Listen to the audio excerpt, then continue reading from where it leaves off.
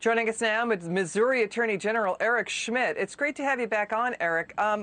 Sir, can we talk about Afghanistan? Because your state is down near the border.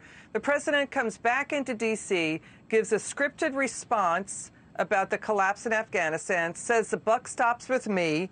Then he says his hands were tied by Trump, and then he blamed the Afghan military. But you're down there, near there with Texas and the rest of the border states. I mean, the DHS and the Joint Chiefs of Staff is warning about terrorism crossing the border as well. What do you say? Well, I think what this shows in the last week or so is just a complete failure by the Biden administration. And Joe Biden personally, a lack of leadership. What's happened over there right now is a tragedy. You see the images. And this is all on Joe Biden. And, the AGs across the country, it's part of our job to push back here what's happening with the Biden administration. One of those ways that we're doing it is on immigration.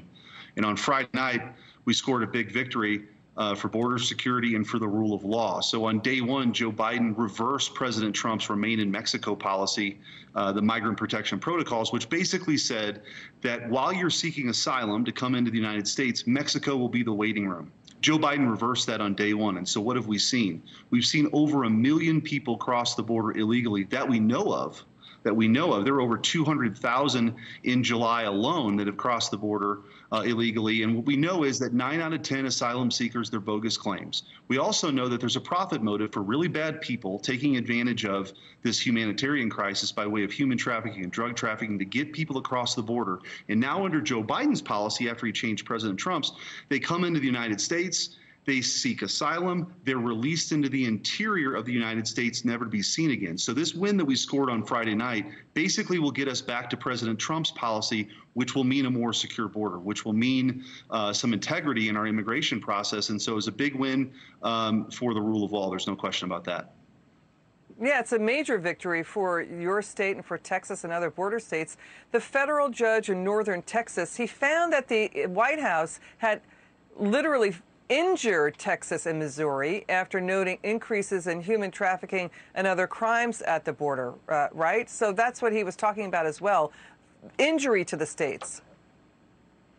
Yeah, and principally Missouri, we were speaking on behalf of all of the states that aren't directly on the southern border, but we've made a big emphasis in our office of taking on human trafficking. Missouri has a number of interstates. We have, rail and river and interstates intersect in Missouri.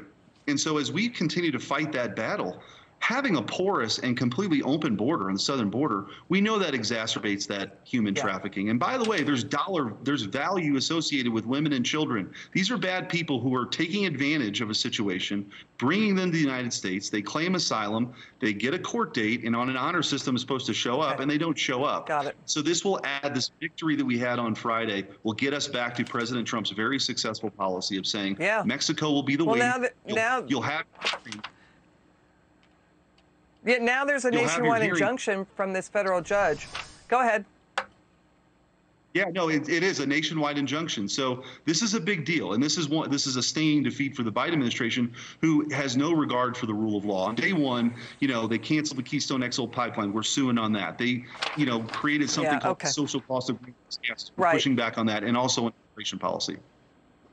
The judges found that the administration broke the law. Let's listen to DHS Secretary Alejandro Mayorkas on audio talking about what is happening at the border is pretty bad stuff. Listen to this. How close you came to breaking here in this sector, and it's our responsibility to make sure that never happens again. This is unsustainable. These numbers cannot continue. We cannot get to a point where we were a couple of weeks ago, and we're going to make sure that doesn't happen. We're looking at the policy options. That was the Homeland Security Secretary. He was secretly recorded an audio. He's saying it's unsustainable. The system is at a breaking point in certain regions. Your final word. It's not sustainable, which is why it's up to the states now, unfortunately, to bring sanity to this. And that's exactly why Missouri and Texas filed a lawsuit against the Biden administration. We wanted to bring, border security and the rule of law back into play here so that you have those folks who are seeking asylum, they can have their day in court, but they're going to remain in Mexico so that we don't, lose track of as they're released into the interior of the United States.